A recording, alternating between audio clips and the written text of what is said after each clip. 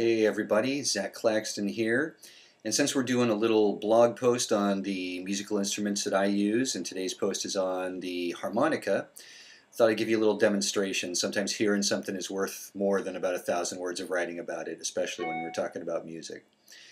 So right now I have a Hohner Special 20 in my little neck holder here.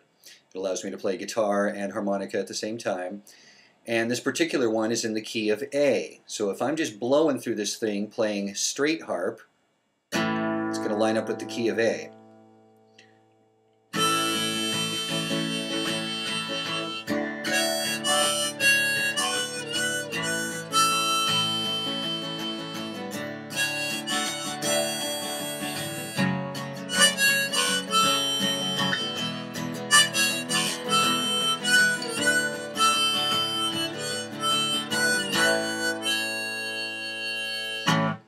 So there it is, A, straight harp. Now I'm not going to change the harp, same harp here, still in the key of A, but now we're going to play in cross harp.